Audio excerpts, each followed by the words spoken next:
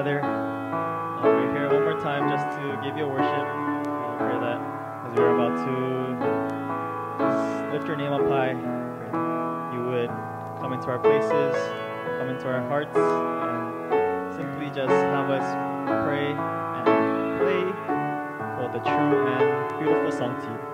God, we thank you. In Jesus' name we pray, amen.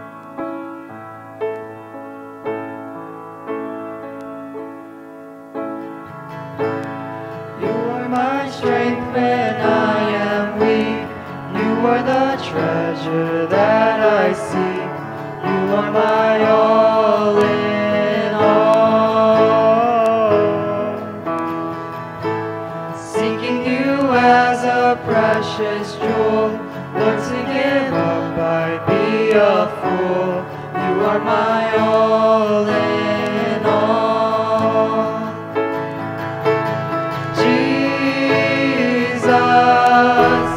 Lamb of God, worthy is your name.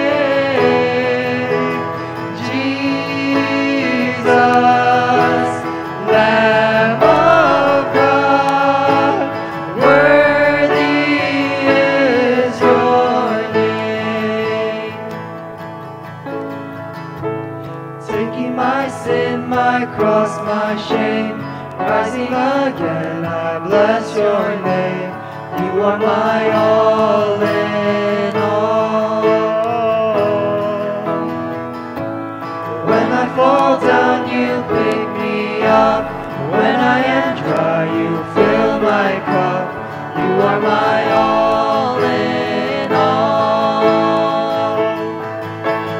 Jesus, Lamb of God, worthy is your name.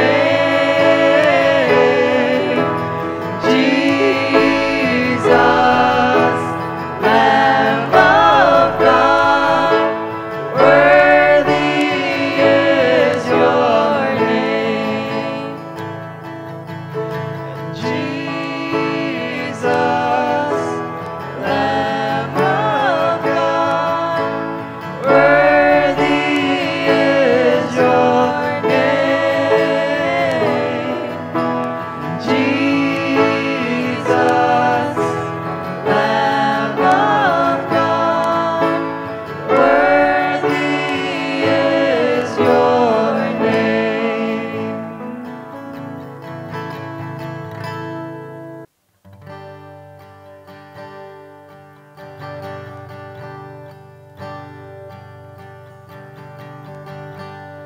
Lord bless you and keep you. Make his face shine upon you and be gracious to you. The Lord turn his face toward you and give you peace. Amen.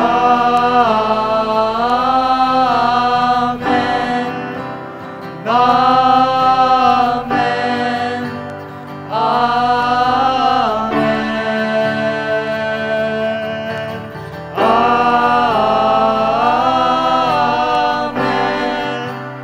Amen. Amen. Lord bless you and keep you. Make his face shine upon you and be gracious to you. The Lord turn his face toward you and give you peace. Amen.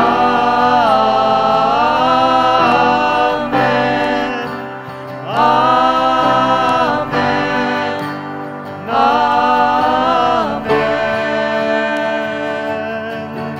Amen.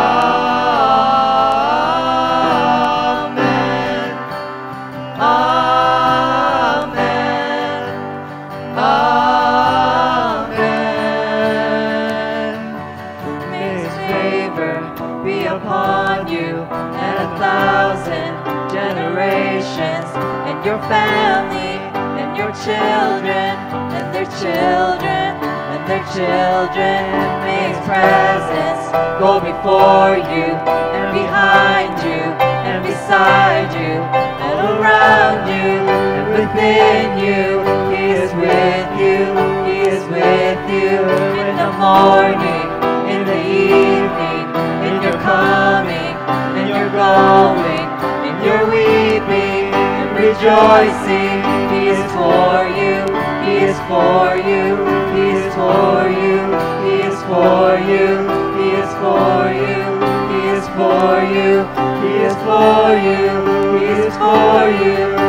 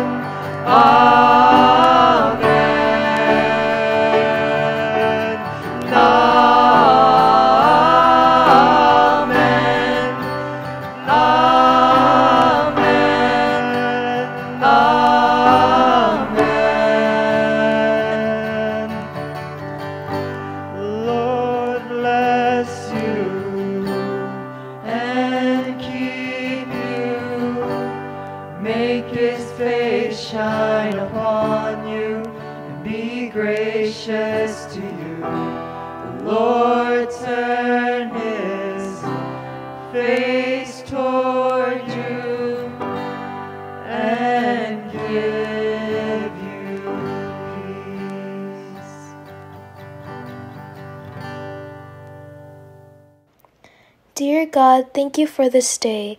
Thank you for allowing us to praise you through this online worship. Please use this worship and Miss Jin's sermon for us to get closer to you. And in Jesus' name we pray, amen. Good morning, everyone. Thank you, praise team. Thank you, Rachel, for opening up our hearts for worship. Last week, we were able to see all the high schoolers. Those of you who attended, hope you had a blissful worship. Just seeing you in face, it was, at first, everyone was like, oh, this is so awkward, but it was really good to see you. Today, we actually have the middle schoolers in person at church. And I just want to say thank you for all of you who attended to just kind of follow the rules and, you know, listen to our directions. It was a great experience. I really enjoyed seeing all of you, and it was really exciting. So today we're going to continue on our journey of giving thanks. So in November, instead of just talking about giving thanksgiving, you know, in a sort of in a general way, like, yeah, just say thank you and whatnot, we are using the word thank to dive deeper and using the scriptures and really thinking about what it is that we have to thank. Who do we thank and how do we thank? So the first week we went with the letter T, and it was to think, right? To remember all the great things that God has done for you and your family and your friends, and never forget them. Because once we forget about Thanksgiving, then it turns into complaints. Then it turns into, I'm not happy with what I have, because what you have is not important to you. But when we remember and think about how good God is, how great our family is, our friends who just love us for who we are, we're able to think and give thanksgiving. Last week, we talked about Holy Spirit. That's the second letter of the word thank. And to really thank the Holy Spirit who abides in us the minute we accept Jesus Christ. We don't only want to abide by the Holy Spirit, but we really want the Holy Spirit to allow to work in our hearts. So there are things that you may have a hard time doing, or uncomfortable or awkward, but you have the courage to do it because the one in you is greater than the one of the world. And it is this Holy Spirit that makes you into someone that you thought you weren't. We're all born with a certain personality and temperament, but it is through the Holy Spirit that we become more and more like Jesus Christ. So if people see you and say, you know what, oh my goodness, you're like a little Jesus, then that is actually what we want to kind of live for. Today, we're going to go over the third letter of the word thank. And in general, I just wanted one word. And that one word is allow. Before we dive in, let's read the scriptures together. And today's scriptures come from Colossians chapter 3, verse 15. So let's read it together in one voice and one heart. Ready? Begin. Let the peace of Christ rule in your hearts, since as members of one body you were called to peace, and be thankful. Amen. Last week during our closing, I talked about a verse from 2 Timothy that Paul wrote. And during that time, you know, when he was writing different letters, he was in prison, he was beaten, he was on house arrest, getting ready for trial. So the book of Colossians is also during a time when he was under a house arrest. So we know being under a house arrest just a tad bit because during the earlier part of the pandemic, we were at home. We had that stay at home order unless you were an essential worker or you were out to get food. So I remember during that time, my boys and I turned whiter than we are because we didn't really get sunlight. We didn't know if we could go outside, and we couldn't go to the beach. We couldn't go to the park. You know, we're pretty much at home 24/7. I was not about to take my boys to any markets because we didn't know about this COVID-19 virus. And, you know, so it was very hard to stay at home. Well, Paul was under this house arrest. And we can only assume that, you know, he was probably under this house arrest, not because he was a criminal, not because he robbed or he did something, but his biggest crime was probably the fact that he was a follower of Christ, and he was probably living his life as a child of God. And this is Paul we're talking about. Paul, who had the Roman citizenship, which is huge. Paul, who probably graduated from like a great Ivy League type of college, as we would call it now. Paul, who was an apprentice to this famous scholar, was under house arrest. He claims whatever he has, he considers it dung, like he considers it poop, because he thinks being a follower of Christ, Christian, is so much more. So during this house arrest, you know, I would, to be honest, if I was under house arrest for Jesus, that would be great. But I would be writing letters if I could have access to the outside world, trying to kind of figure out a way, get me out of here. You know, like, I don't know, dig a hole and like help me escape, or create some scene outside so I can, you know, come out or talk to the trial judge or something, right? No. Paul doesn't do anything like that. The letters that he writes during this time of house arrest, and the letter to Colossae is one of the letters, is he is trying to dispel the false accusations of Christ. He's trying to prove that there are false teachers out there. There's this heretical movement going on, and you guys need to stay alert. The minute you accept Jesus Christ as your Savior, the only way to show it is by living a holy life. And the word holy means to be set apart, to live a life apart from the world, different from the world, as a child of God. So in the letter of Colossians, I would recommend you read it. It's not a long book. There are a couple of chapters, but in it, it talks about how we should be living as wives, as husbands, as deacons, as leaders of the church, and as Christians. And in part of this letter, he actually wrote the verse that we read today. And he was really, really worried about this heretical movement. And the way he kind of defined heresy is this deceptive view of Christ that runs, that ruins our lives. And when we think about the word deceptive view, it kind of has a root word with the deceit. And we know that Satan is what? Father of lies, right? He's a deceitful, in whatever ways, very deceitful, to try to just get a twisted view of the truth, and then makes us to doubt and wonder if Jesus is for real.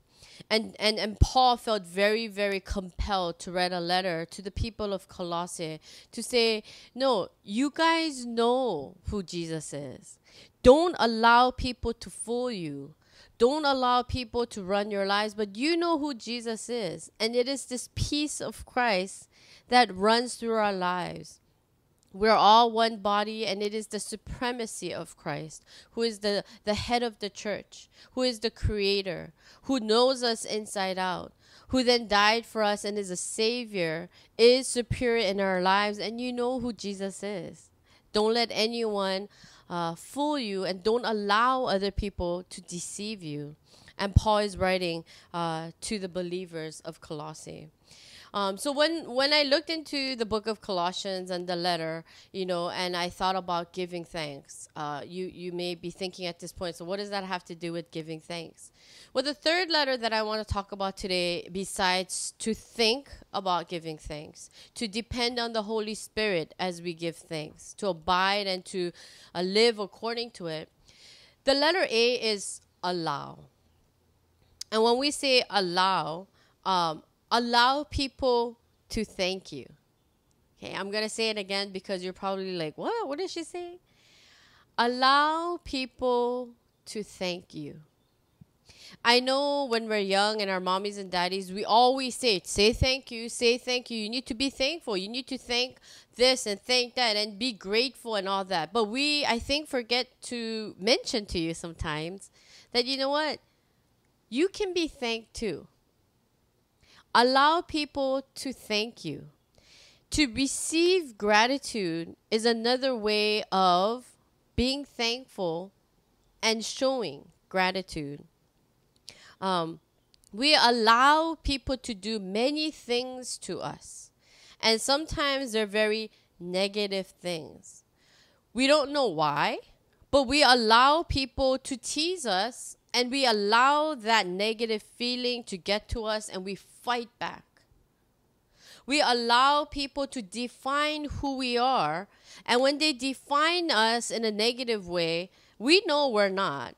And we can only think, you know what, you don't really know me, but we allow them to define us, and then we kind of either shrivel up and say, oh, I'm not worthy, because people are defining us that way, or we fight back again and say, well, blah, blah, blah. We allow people to break our hearts. And when they do, we then go and break other people's hearts. We allow people to mock the name of Christ. And instead of defending it, when people mock the name of Christ and we allow it, our faith starts to shrink. There's a lot of things that we allow people to do in our lives. And before we dive into some of the appropriate and the true way of accepting and allowing people to thank us, I want you to, at this time, take a sheet of paper if you have. And we're just going to, it can be a scratch paper. But on one side of the paper, I want you to write, what do you? These are some of the examples that I thought of. What do you let people allow to do in your lives? Some negative things. You didn't really think about it, but you know what? Listening to the examples that Mrs. Jin just gave, yeah, I kind of allow people to break my heart. I kind of allow people to control my life and get me so angry and get me so upset. And I allow that. Write some things that you think you allow. Okay, let me give you a couple of seconds. What do you let people allow you to do to your life? Some negative things. Just jot them down. You can think it. You can ponder on it. You can actually write it. Then on the back of this paper, then, I want you to write, what do you allow yourself to do that is negative to other people?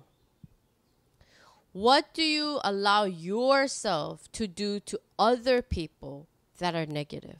Because, we want to be honest. We do hurt other people. We do affect people in a negative way. What are those things? I want you to kind of write that down. I actually really would recommend you do this on a piece of paper because I want to do something with this piece of paper. But if you're feeling like, I just want to think about it, that's okay too. Those of you who are at church, we'll be doing something with this. And those of you at home, after you write what people do to you and you allow it, what you do to other people that you allow yourself to hurt other people, tease other people, whatever, after you wrote it down, I want you to crumple this piece of paper, like crumple it as hard as you can, and I want you to throw it on the ground. Those of you who are at home or at church, you're going to pick it up later, but it's going to go in the trash can because it does not belong in our minds, and it definitely does not belong in our hearts.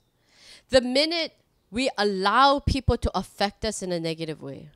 The minute we allow ourselves to affect people in a negative way is basically saying that, you know what, we're allowing us to hurt Jesus. And I don't know if we ever thought about it that way.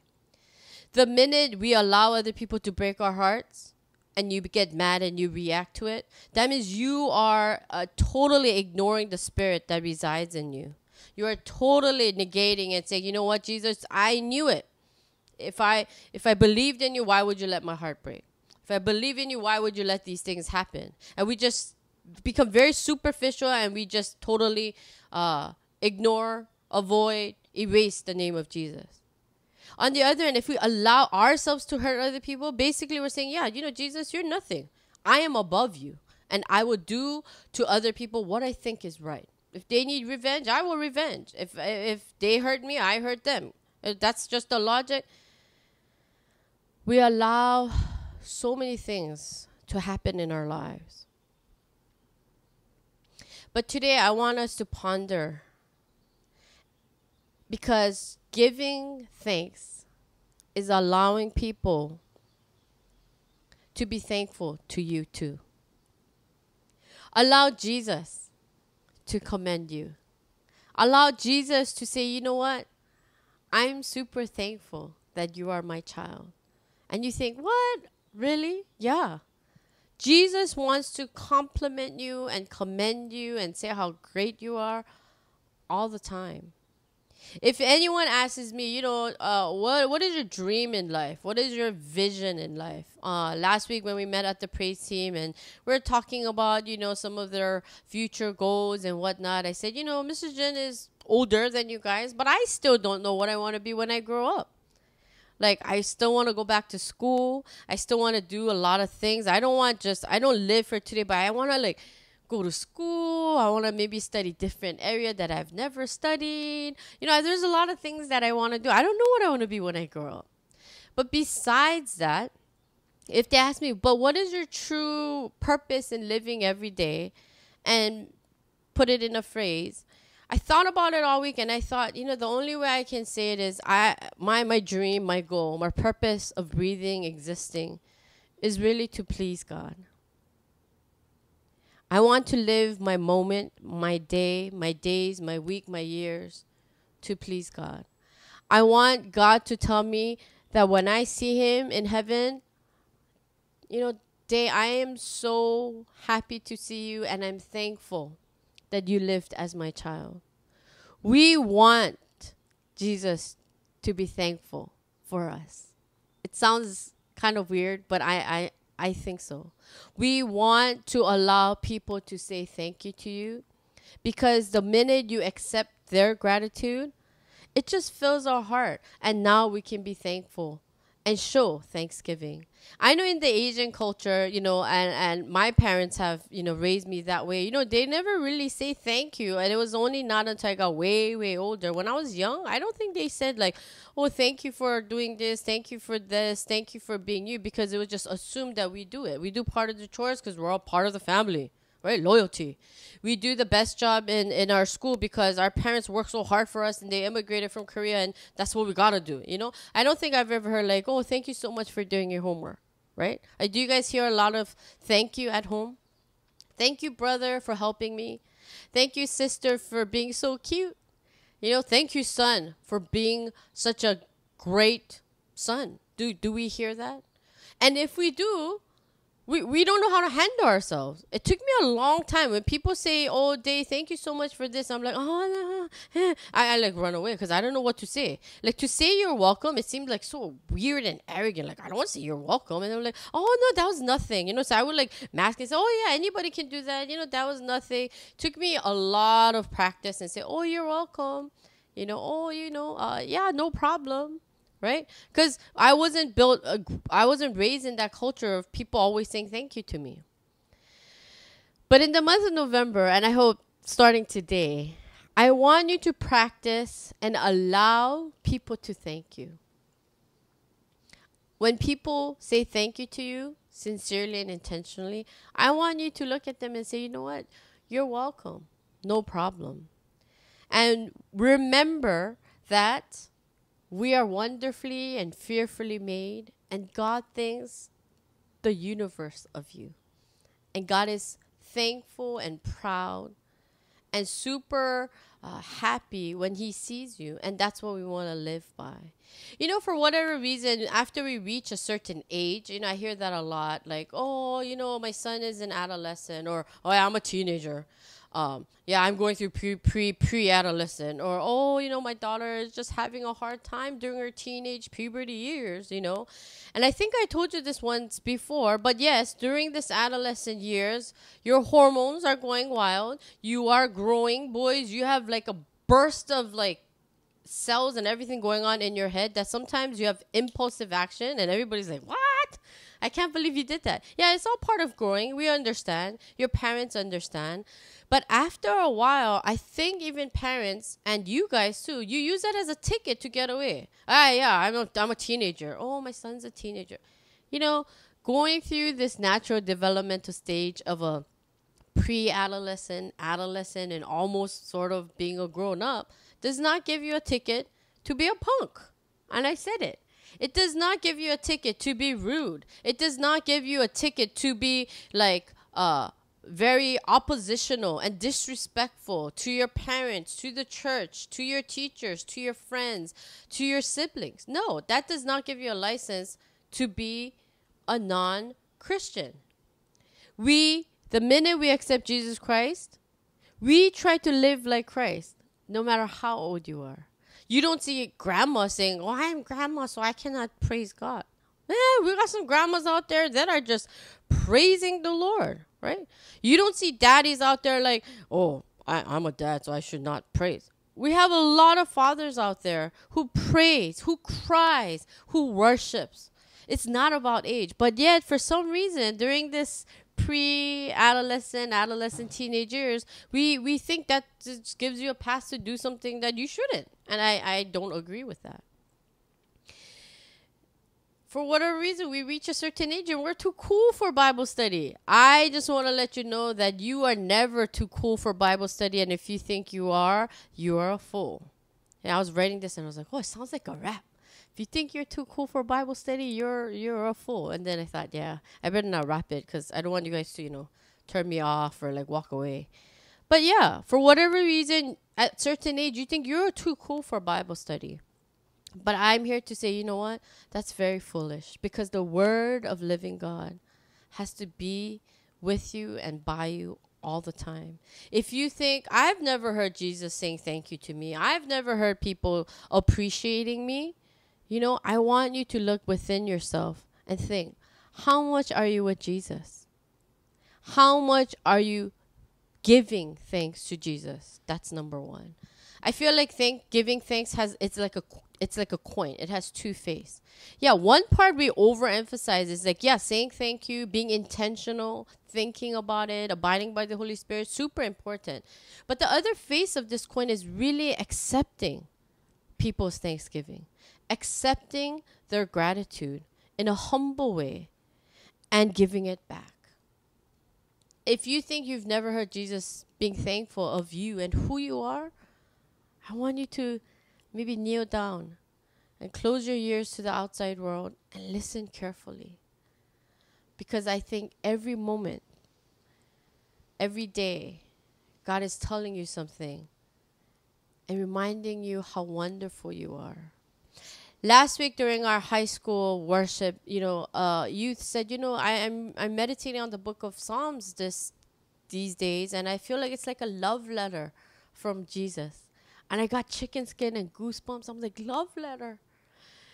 Think every time you do devotionals, you're reading a love letter from Jesus Christ. How awesome is that? But here's the critical factor. You have to be in love with Jesus. Or it's just another letter. Or it's just another written document. If you're in love with Jesus, the Bible will seem like a love letter. The Bible will seem like your guide, your teacher, an advocate that Jesus promised that he would send because he knew we needed his help. Today he tells us the peace of Jesus Christ has to rule in our hearts.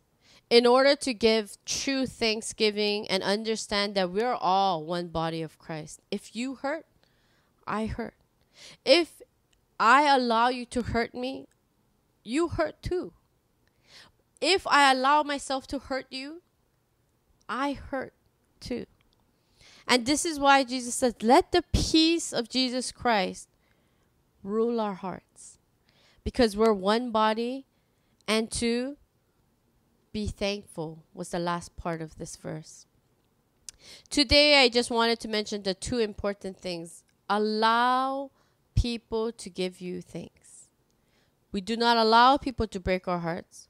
We do not break our other people's heart. We allow. Accept their gratitude. Yes, you can. Accept their thanksgiving. Yes, you can.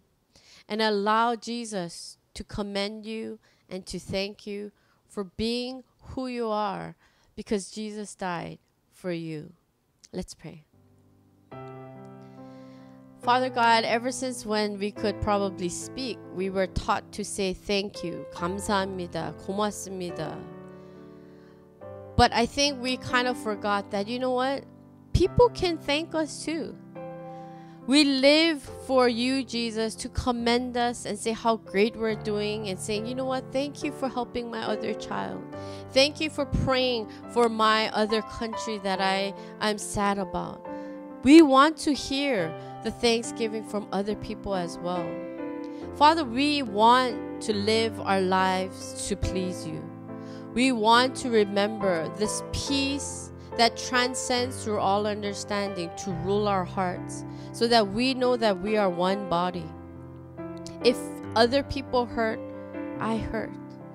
And if we hurt, Father God, you hurt. And we want to eliminate that. We want to be thankful by loving on one another, to give thanks and to receive thanks. So Father, would you, as the month of November kind of closes down and 2020 comes to a close, help us to live for you and truly understand the meaning of giving thanks. Thank you for being with us. Thank you for enlightening us. And Father, we love to please you and we thank you. In Jesus' name we pray. Amen. Let's continue to worship God as we collect the offering and our tithes.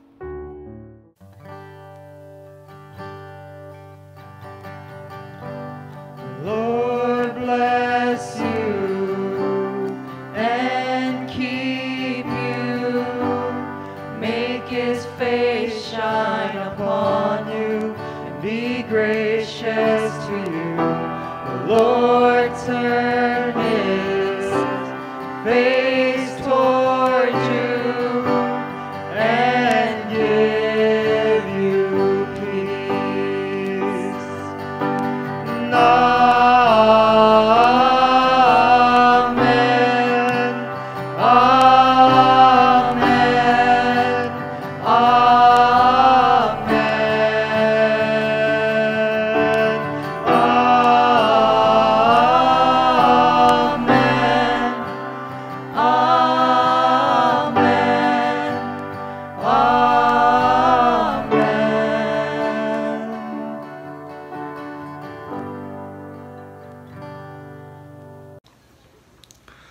Dear Heavenly Father, this year has been pretty rough for quite a lot of people, Lord, and this year hasn't really gone as everyone expected it to.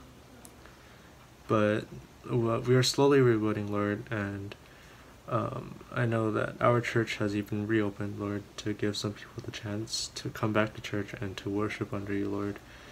And for all of this, we thank you, Lord. We also want to thank you for protecting a lot of us from this pandemic and keeping us safe.